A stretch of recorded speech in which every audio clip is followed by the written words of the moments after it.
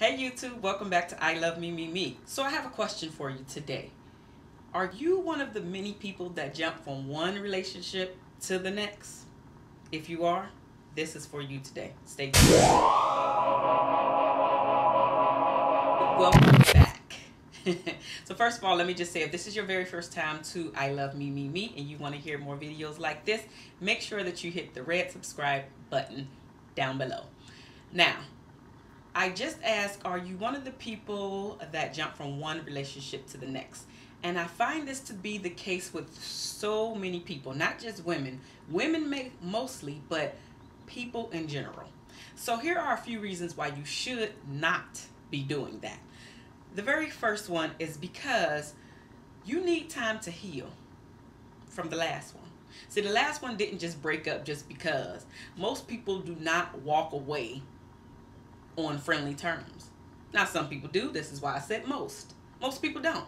Most people are not mature enough to walk away under friendly terms. So there was a reason why your relationship broke up, and most of the time it was nasty.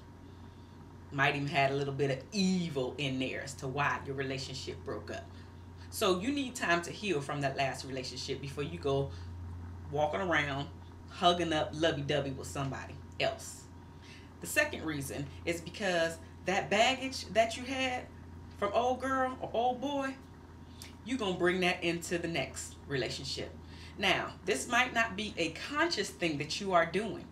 However, you are subconsciously bringing baggage into your relationship. You don't believe me? Let's give you a few examples. I'll use guys, okay? Let's go with guys. Last guy that you dated, of course, let's go with he cheated. So now the new boo, anytime you see him talking to a chick, he automatically cheating. Now you got to answer questions. Not just like, who was that?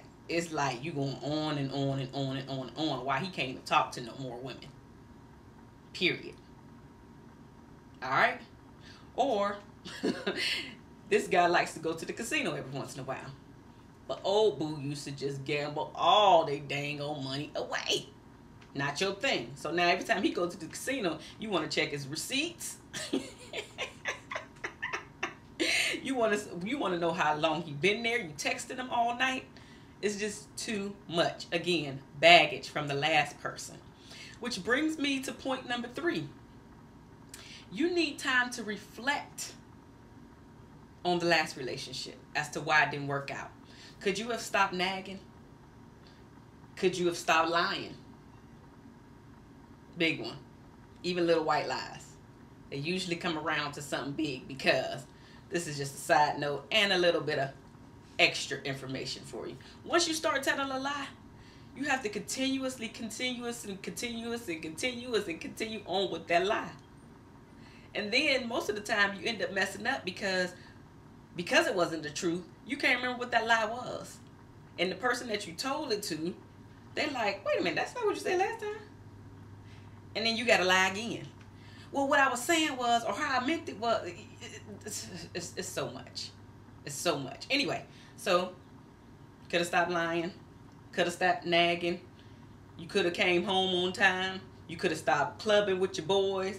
You could have stopped a whole bunch. It's a plethora of things. So you need time to reflect on why your past relationship did not work out. Now you're single again and possibly trying to enter into a new one.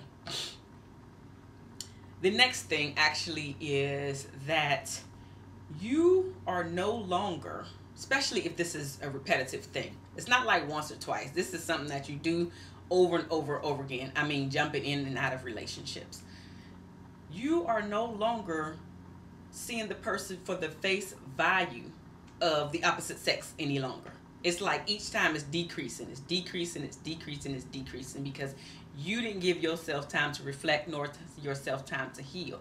So the face value of the new person, or everybody, like for instance, the woman is liking the man. So every man that you meet, see, hang out with, now you're starting to date, their face value is going down.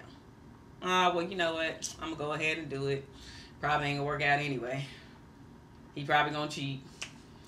He probably going to be gambling too much. probably going to be drinking too much. Whatever it is, again, that baggage, whatever it is, the face value of that man or woman now that you're about to see or about to date is actually gone down. Another reason is that your emotional and physical and even possibly your spiritual is just not in order. It's not in order. It's no longer in order. And you are trying to figure out why you cry all the time, or why you are no longer your faith is not where it needs to be, or what have you. The number one reason why you should not be jumping in and out of relationships is because your trust is no longer 100%. It's just not. You can think that it is, and then soon as there becomes an issue, even if it's something minor, everything is going to annoy the daylights out of you about this new person. Because your trust is no longer there. And it really doesn't have anything to do with this new person per se. It's really about all that old stuff that you carried into this new relationship. And it's because you didn't give yourself time enough to reflect on what happened. You took the baggage in there. You definitely didn't give yourself time to heal. Again, you're not seeing the person at face value. Your emotional, spiritual, and even physical aspects are out of line. And all of that is wrapped around, number one, trust. If you do not have trust, you do not have anything. Think about it. I'll see you guys soon. Deuces.